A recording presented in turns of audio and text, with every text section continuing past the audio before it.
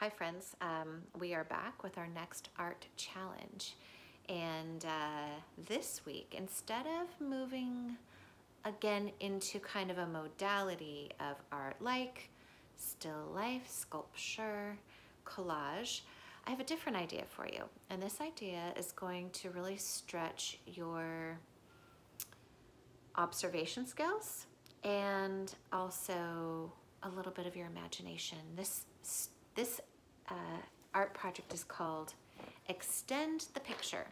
So the first thing that you're going to need to do is find an image from a magazine or a catalog.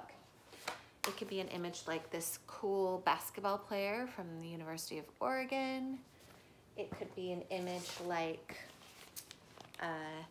these tigers from this Earth Day article in the newspaper. And your job is to cut the image in half or cut a portion of the image out and put it on a white piece of paper, because your job is going to be to finish the image or extend the image. So let me show you the one that I did. I used an old calendar, and I found this beautiful butterfly. And so you can see this is the magazine cutout or the calendar cutout, and I glued it onto a plain white piece of paper. And then I used the tools that I had at home with me. I used colored pencil to add in the rest of the image, so I can tell that this is a green background, right? All the way around here. But look at this wing. I had to pay close attention to how would that wing expand? What would it look like? See if I can match the colors and the shapes. And then I looked at half of this flower and tried to replicate that on the other side.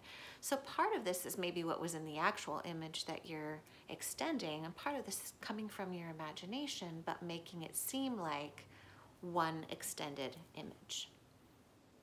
All right, so I have some more examples for you, and I'm gonna post those in a Google Classroom material. So look for an art challenge in your Google Classroom materials, and that's where I'm gonna post some other student examples that other students have done with the same idea of extending the image.